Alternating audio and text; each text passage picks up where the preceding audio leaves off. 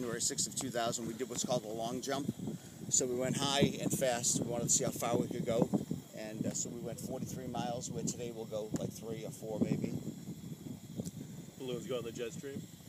Well, it's not really the jet stream. It's called a low-level jet. Yeah. But you can find some pretty fast wind. We picked a day that we knew we had very fast wind because we wanted to really cover some distance. So we went from Hillsborough to Epping. Look at that. How cool that is. Yeah, this is nice because now we're above that little lower cloud deck there, which was at around 500 feet. So now we're at 1,200 and climbing.